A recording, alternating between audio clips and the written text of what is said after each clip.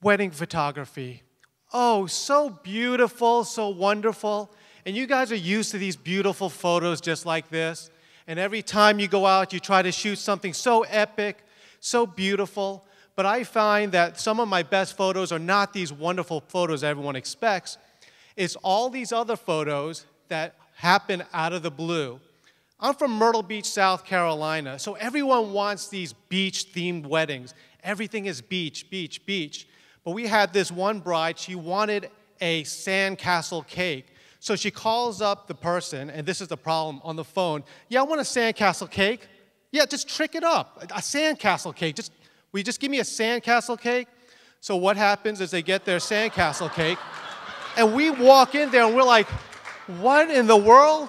And then the bridesmaids come in, and they're like taking cell phone pictures going, ah.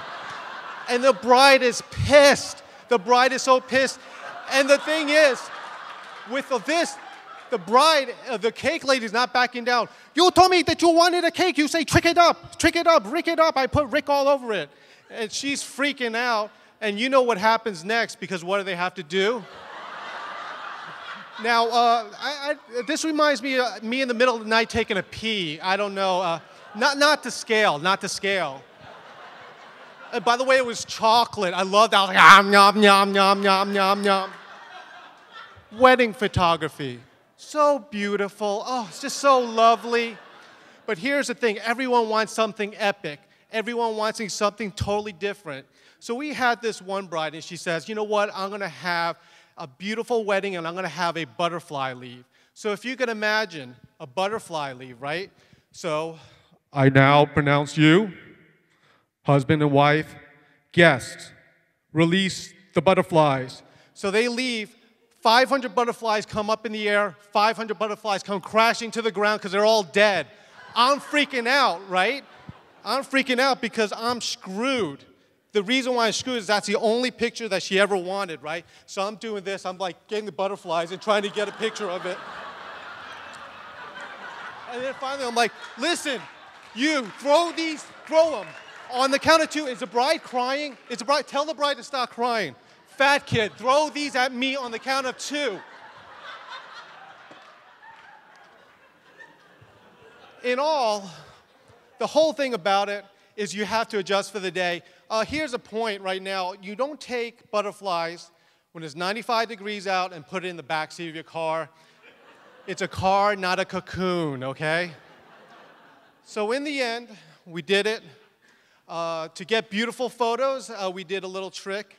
It's called super glue and butterflies, and then we got them. As you see, we got some action here, and then we also had it. So yeah.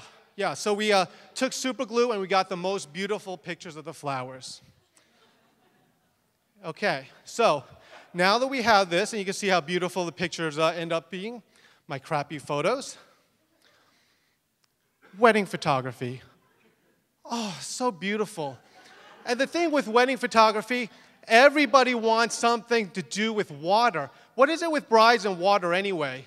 So we had this one bride, so excited. Oh, I'm getting married in the water, near the water. The first person she sees after she gets married is me, and she goes, oh, did you see the palm trees waving? I say, yes.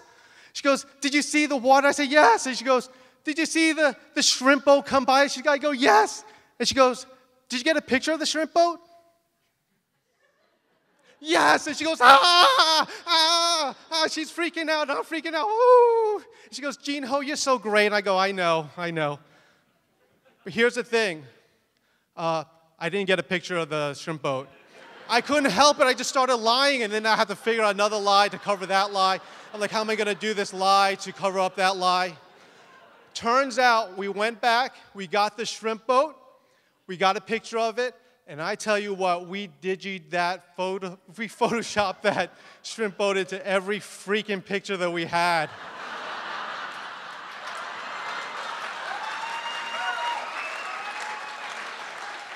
Yeah, it looks good. The whole lesson with what I'm teaching today, always stay focused. Never lose focus at a wedding. Don't be like those crappy photographers that miss all the good stuff. You don't want to miss... Thank you, I'm Gene Ho.